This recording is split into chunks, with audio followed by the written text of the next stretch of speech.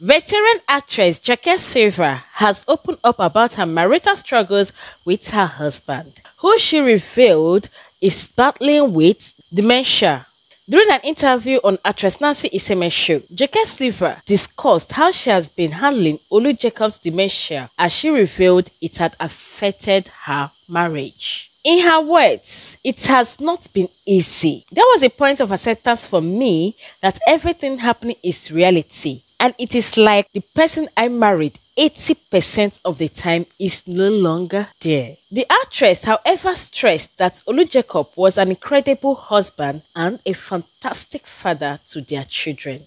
Silva said, "The husband I knew is no more and there for me. But this man that is here is someone I still love." That's all for now, guys. Please give this video a thumbs up and subscribe. Bye.